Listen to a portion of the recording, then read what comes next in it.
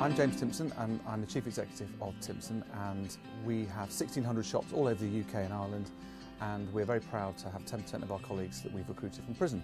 It all started about 13 years ago when I went into a prison in Warrington and had a look around, and the guy showing me around was fantastic, loads of personality, just my sort of colleague.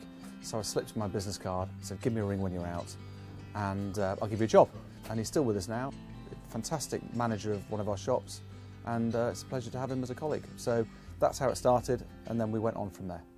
On the spur of the moment I said, right, I'm going to open up a Timpson Academy in Liverpool Prison. The great thing about having an academy is a way of training people before they're released. So when they turn up working in your business, they're already trained, not on everything, but you already know them, they've got enthusiasm, and you know that they have the potential to be a great colleague. I can give you loads of examples of people who have managed to reunite with their children, who have managed to climb up the ranks of our business. You know, we have area managers now who are responsible for 100 souls every week, who I found on prison wings many years ago.